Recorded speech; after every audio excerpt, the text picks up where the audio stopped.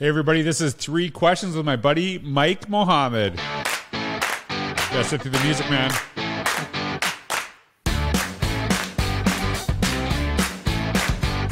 Mike, it is awesome to see you, man, and just good to hang out. I've been to Elmbrook, where you're at. I know you're pretty revered there, pretty famous in Elmbrook, right? Like, I guess, I'm a known quantity, I think. You are, I don't know about famous, but... well, I have known you for a while before I came out there, and it's good to connect, and I know some of your staff, and a really great district, and Mike teaches actually science, which, I'm fascinated to talk to you just kind of, because personally, that was like my most hated subject. And I'm just curious, like how you connect with kids. But we're going to talk about that on our other podcast. And I know that a lot of people look up to you. A lot of people kind of revere the work that you do in education. And we're going to talk a lot about kind of your year and how that's been going. So when you look back at your, career as an educator, even as a student, when you think of a teacher, who's a teacher that inspired you and why? Well, I would probably say I can think of 2 teachers that really inspired me, and both happen to be English teachers. Mm-hmm. I actually, when I started on my course to secondary education, I thought it was going to be English. It ended up being science, but that's kind of a longer story. In terms of those 2 teachers, one is Mr. Vollrath, my 8th grade English teacher, and right. I think he was one of those people that really could connect with you personally and taught me all about the great movies of the past. But really, I think the one thing that he really got me to connect with is bringing out some of my creativity. And I'm a terrible speller, and I hated spelling tests, and every week we'd have a spelling test. But what he allowed for, you kind of realize that at some point, okay, spelling isn't the big deal. Yes. Understanding and using these words are great. So he gave me the opportunity, all right, if you write a story with all these spelling words in them, I'll give you the credit for it. So what I ended up doing, it really brought out my creativity, and I would write these stories every week that would actually include every single person in our class of 28 students. So I'd write a story of something that we did, some magical trip that we took, and try to build in every single person in the class and every single word in the class. So I think that really, got me to see, school's a place where I can be a little bit more creative, but to see a teacher give that trust in you. Yeah. And, I don't want to say let me skirt a test or anything like that, but seeing that, he can get it a different way. And that's really one of my key philosophies as a teacher.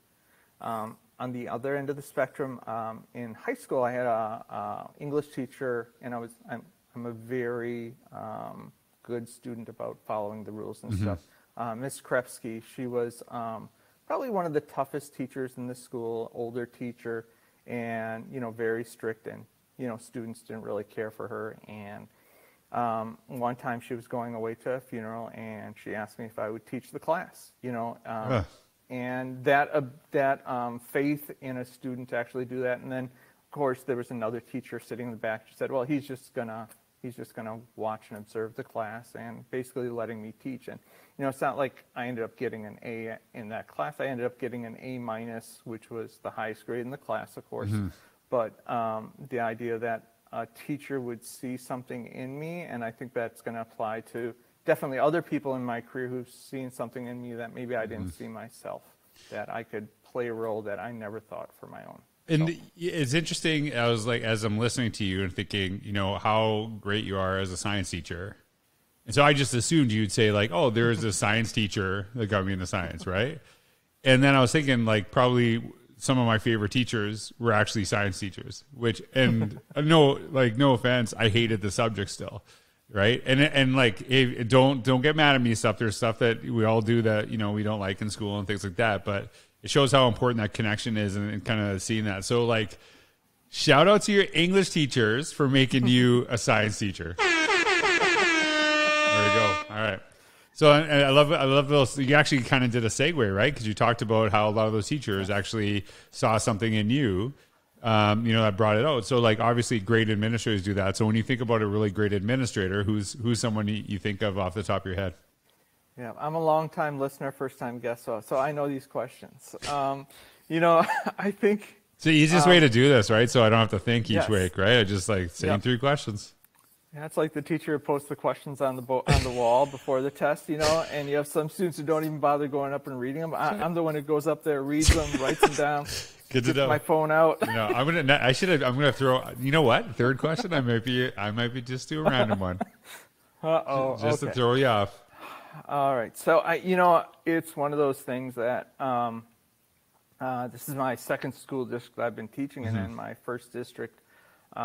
It wasn't really the most positive experience, and this district has really just changed the way I taught. And it has to be Don Labonte, who at some point called me into his office and said, there's this Marzano Institute workshop going on, and I can send 2 teachers. Would you be? And I thought about you, and would you like to be one of them? And I was like, yes, that'd be great. Not really knowing much about anything at all about the art and science of teaching or anything like that. But the second I got in there and started hearing the ideas and the philosophies being put forward in terms of instruction, I was like, oh my gosh, this is me. This is what I believe in, and my vision for my classroom. And somehow this administrator, who we really did connect on different avenues. He actually, when I applied for the job, he saw my email address back at the time was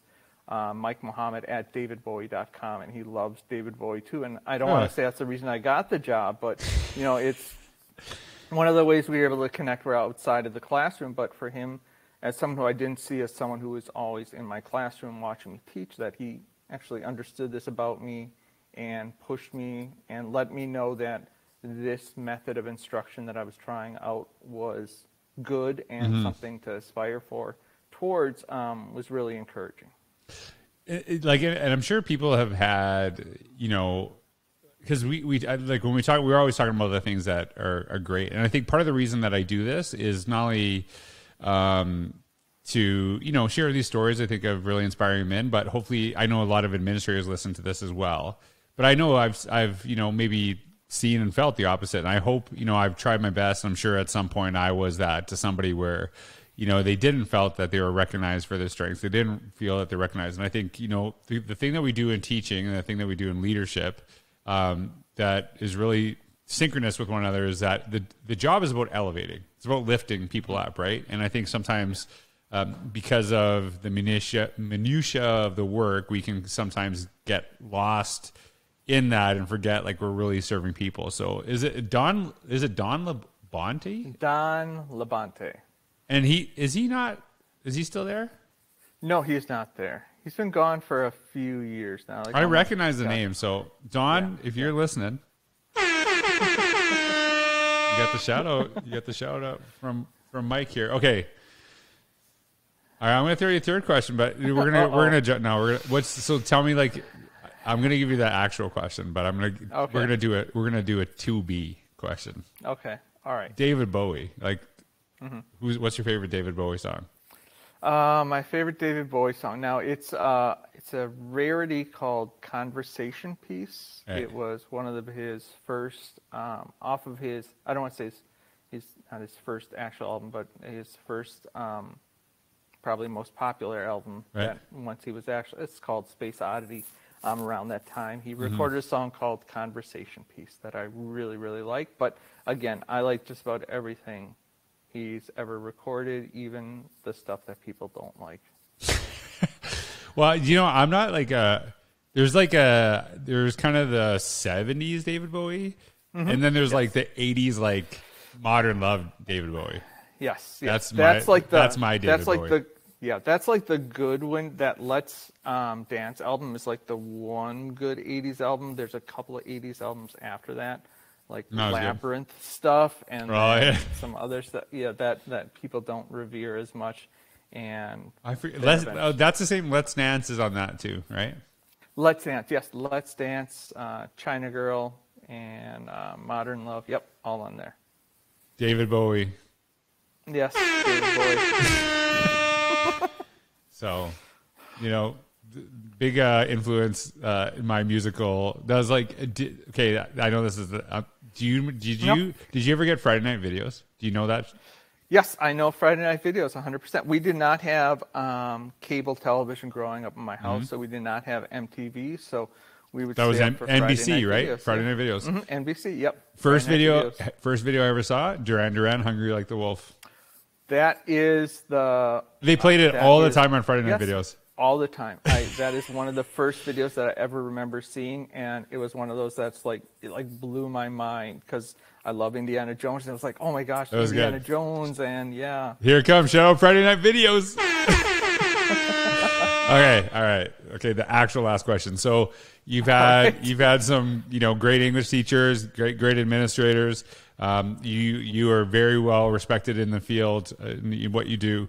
So you even said that you even struggle as maybe a little bit at part of your career. So when you look back at the beginning of your career as a teacher, what advice would you give to yourself? I think the biggest thing is don't live in a silo. I was, that working so hard as a first-year teacher and coming out of college, you feel like, oh, I've got these ideas. I can do this myself. I know what I'm doing. And you just put your head down and I just put my head down and worked and didn't take the time to connect with other staff or really seek the help that I definitely needed. Definitely needed that help. You think after these methods classes, you are good to go. I had some wonderful student teaching experiences, but really when you are there all the time in a new district with different people around you, people wanted to support me, but I felt like I could do it all on my own, and I really couldn't.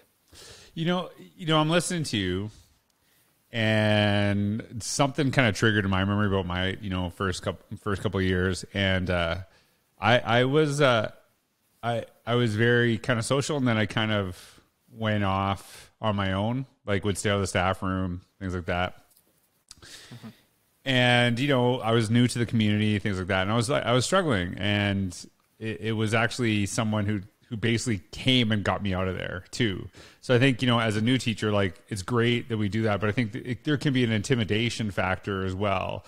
New staff, new job, life changes. So, to the veteran teachers out there too, if you're seeing that, make sure you're reaching out, because I think a lot of people, we assume they're fine because of their demeanor, things like that, but it's always good to check in on one another, right? Because teaching is this profession where we basically sometimes, basically play this emotional tax, right? We're kind of always on. We, I don't know about you, but I never swore in front of students, but after school, it was all swears, right? It was just repressed all day.